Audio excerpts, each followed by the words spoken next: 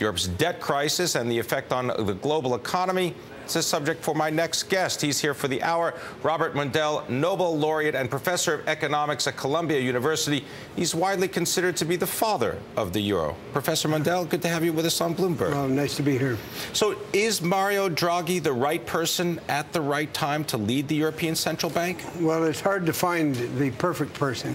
I think Mario is a wonderful character, a wonderful person, very able and very superlative in that position. In fact, several years ago, I thought he would be a great candidate for the IMF position, the top position.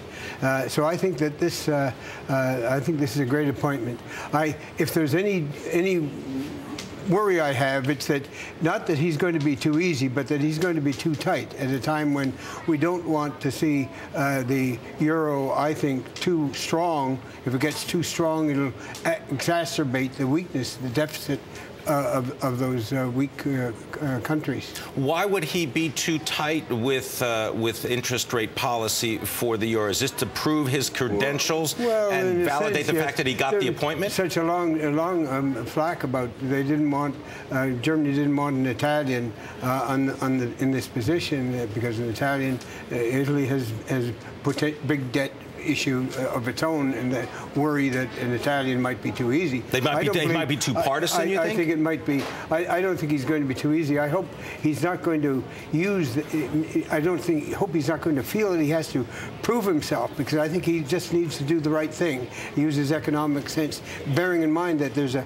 big compromise, because the tighter the European Central Bank is and the stronger the euro is, the worse the fiscal position of those economies is going to be. Is there a tension that exists within Europe? Because right now, Germany, an export powerhouse, has most of its trade inside of Europe. So the euro is pretty good, or it doesn't even matter for the Germans. And yet, as you just described, there are the other countries of Europe, such as Greece, that are really feeling the strain of an expensive euro. Yes, well, of course, Germany has great export markets outside Europe, too. In China, tremendous exports of machine tools to China. That's a very big source of the current strength of China. But it's still, you're right, of course, that most of the trade will be inside Europe, not outside. And the fact is that the demand outside is not going to be cut by a slightly stronger euro, because Germany has, over its high-quality machine tools, a kind of a monopoly of quality.